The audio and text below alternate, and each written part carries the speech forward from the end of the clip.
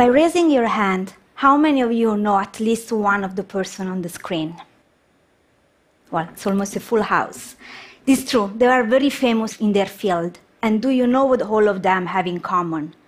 They all died of pancreatic cancer. However, it's very, very sad, this news. It's also thanks to their personal story that we have raised the awareness of how lethal this disease can be.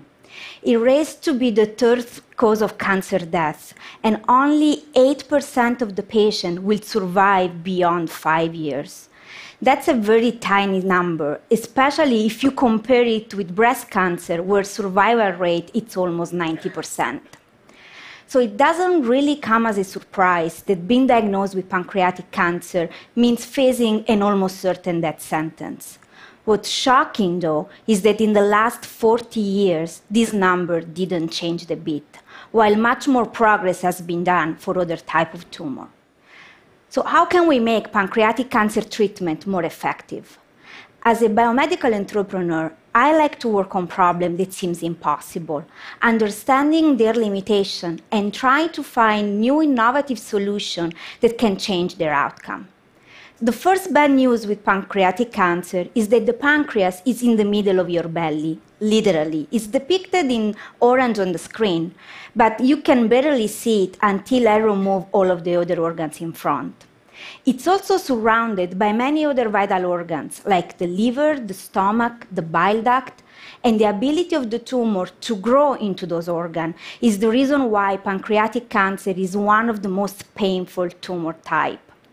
The hard-to-reach location also prevents the doctor to surgically remove it, as is routinely done for breast cancer, for example.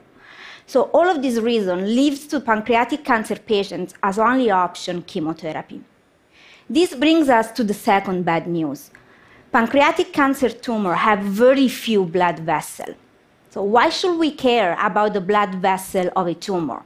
Let's think for a second how chemotherapy works. The drug is injected in the vein, and it navigates throughout the body until it reaches the tumor site. It's like driving on a highway trying to reach a destination. But what if your destination doesn't have an exit on the highway? You will never get there. And that's exactly the same problem for chemotherapy and pancreatic cancer.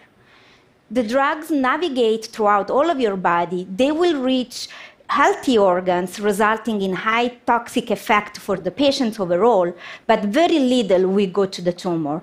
Therefore, the efficacy is so limited. To me, it seems very counterintuitive to have a whole body treatment to target a specific organ. However, in the last 40 years, a lot of money, research, and effort has gone towards finding new powerful drugs to treat pancreatic cancer, but nothing has been done in changing the way we deliver them to the patient. So here, after two bad news, I'm going to give you a good news, hopefully. With collaborators at MIT and the Massachusetts General Hospital in Boston, we have revolutionized the way we treat cancer by making localized drug delivery a reality. We are basically parachuting you on top of your destination, avoiding you to driving all around the highway. We have embedded the drug into devices that they look like this one. They are flexible enough that they can be folded to fit into the catheter so that the doctor can implant directly on top of the tumor with a minimal invasive surgery. But they are solid enough that once they are positioned on top of the tumor, they will act as a cage. They will actually physically preventing the tumor to enter into other organs, controlling the metastasis. The devices are also biodegradable. That means once in the body, they start dissolving, delivering the drug only locally, slowly, and more effective than what is done with the current whole body treatment. In preclinical study, we have demonstrated that this localized approach is able to improve of 12 times the response to treatment. So we took a drug that is already known, and by just delivering it locally where is needed the most, we allow a response that is 12 times more powerful, reducing the systemic toxic effect. We are working relentlessly to bring this technology to the next level. We are finalizing the preclinical testing and the animal model required prior to ask FDA for approval of clinical trials. Currently, the majority of the patients will die of pancreatic cancer, and we are hoping that one day we can reduce their pain, extend their life, and potentially making pancreatic cancer a curable disease.